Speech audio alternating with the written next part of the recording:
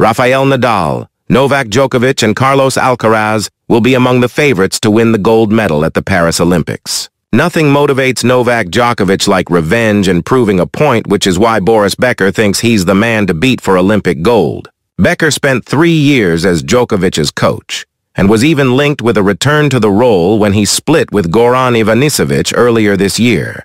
But the Serbian's 13-6 singles record at the Games bears no relation to his 24 Grand Slam titles, a solitary bronze from 2008, his only return from 4 appearances, which also include 2 bronze medal match defeats. Becker was his coach in Rio, where he suffered a first-round loss and admits he'd never seen him so heartbroken, refusing to speak to his team for 48 hours. Roger Federer never won Olympic singles gold, though he did win the doubles in Beijing, and Djokovic has made no secret the next fortnight at Roland Garros was his priority for the season.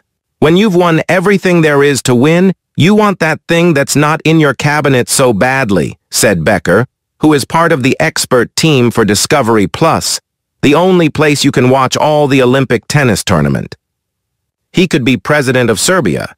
He is an icon in that country, and he wants to represent them on the world stage, and there is no better way to do that than the Olympics.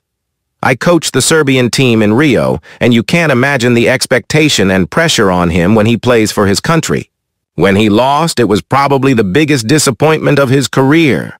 He loves his country more than anything in the world outside his family, and that's just another reason why this Olympics is so important to him. Djokovic underwent surgery for just the second time in his career 3 weeks before Wimbledon, where he went down tamely in a one-sided final against Carlos Alcaraz.